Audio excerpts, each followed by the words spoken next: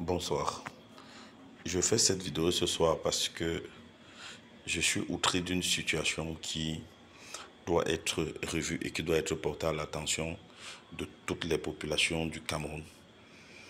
Le parcours Vita de Douala a été fait pour apporter un certain espace de promenade,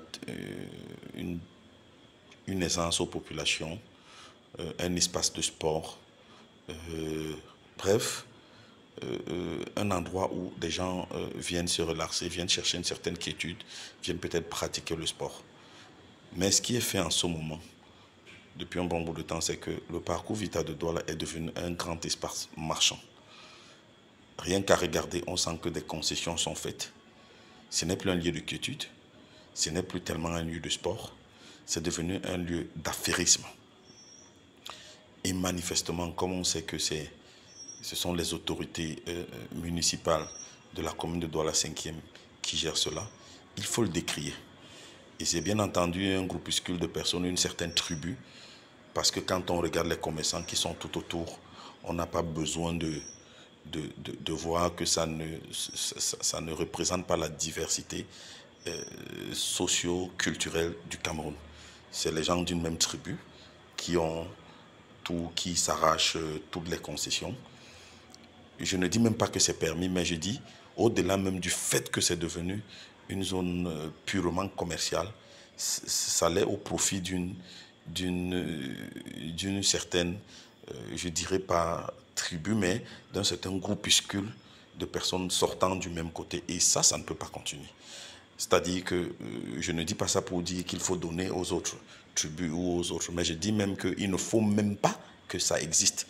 C'est une zone qui doit rester purement verte, purement de relaxation, purement servant aux gens d'avoir un moment de tranquillité, un moment de régénérescence, un moment de promenade, un moment de méditation, un moment de... Bref, tout ce qui apporte de la tranquillité aux gens qui ont eu une semaine difficile, qui ont travaillé. Donc, j'appelle ici le maire à savoir qu'il y a des yeux qui observent, il y a des yeux qui observent avec profondeur, et j'appelle les autorités à sévir, parce que la mafia ne peut pas se permettre de tout s'accaparer. Le parcours Vita est en train de devenir autre chose.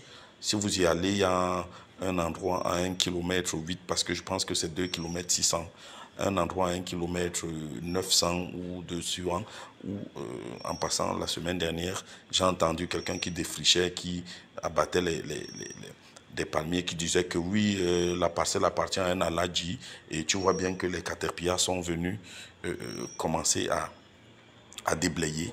Mais qu'est-ce que ça veut dire? On est où? On est où? J'appelle donc vraiment l'État du Cameroun. D'ailleurs, je me suis promis d'envoyer une dénonciation à la CONAC pour qu'elle vienne investiguer pour ce qui est en train de se passer au parcours Vita. Ce n'est pas possible. On n'a pas fait cet espace pour que ça devienne un marché pour certaines personnes qui ont fait du commerce leur activité principale. On n'en a rien contre, mais vraiment, il nous faut des espaces de vie où cette mafia n'a pas besoin de venir. Voilà.